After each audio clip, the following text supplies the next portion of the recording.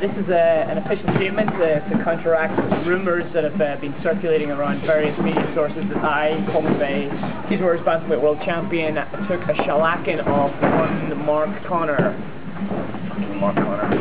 There's been many rumours going around that he beat me in a gym war, he knocked me unconscious, gave me concussion, killed me, turned Satan to stone, and started the potato famine, which I thought was highly insensitive given my Irish heritage. He started potato famine because he wanted chips.